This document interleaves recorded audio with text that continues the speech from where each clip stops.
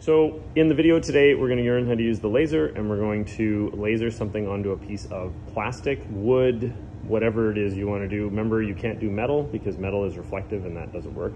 We're now going to go over to your computer. You're going to have to use your computer to find your image. You're not going to use mine because my computer isn't connected to the internet. So first things first, you're going to Google search what you're looking for. I'm going to make a no smoking sign.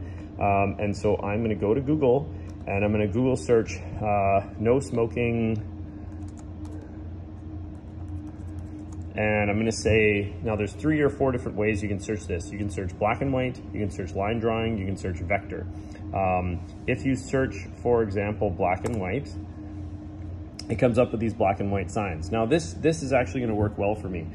Anything that you search that comes up as a color is not going to work on the laser. You're going to have to make it into a black and white to get the best picture from it. So once you get to your picture, you're going to go to images. So click on images and then you get all the images. Then you're going to go over here to tools and you're going to go over to this size and go to size and go down to large, because what you're looking for is the highest quality. When you see these pictures, now remember, you could do this under vector, black line drawing, or black and white. Now you go and find the one that you want. I kind of like this one, so I'm going to click on that. Now that the picture is bigger, in the bottom right-hand corner, you're going to see, let's go back to this, you're going to see this. And this tells you the pixels. And so it's 1,000 by around 1,000. That's really good. So all you're gonna do here is you're going to right click on it and you're gonna go down to save image as. Now when you save the image, there's one image that doesn't work.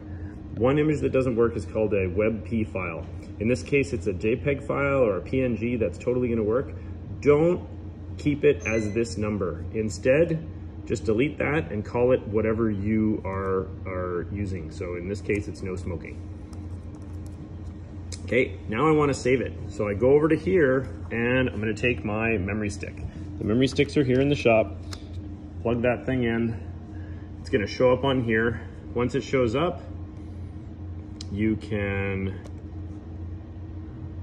click to your USB drive and then tell it to save there. Now here, I'm just going to do this to USB, call it my no smoking, and save. Now it's in my USB. I don't need this anymore. So I can pull my memory stick out and then I'm going to make my way over to the computer.